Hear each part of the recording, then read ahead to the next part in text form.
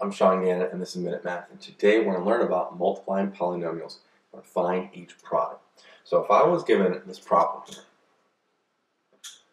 here, 8p minus 2 times 6p plus 2.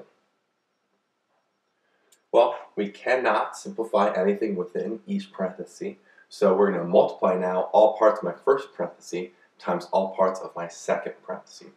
So 8p times 6p is a 48p squared.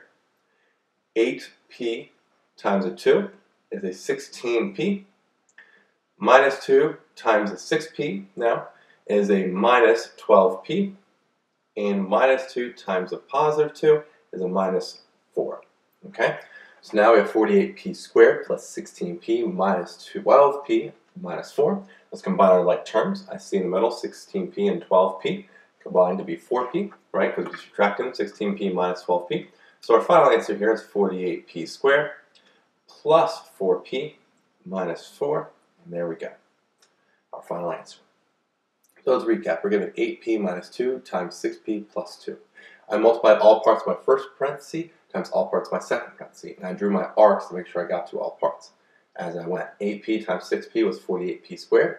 8p times 2 is 16p. Minus 2 times 6p is a minus 12p. And minus 2 times 2 is a minus 4. We then combine our like terms here. 16p minus 12p were my only two like terms. And we combine them to get a 4p.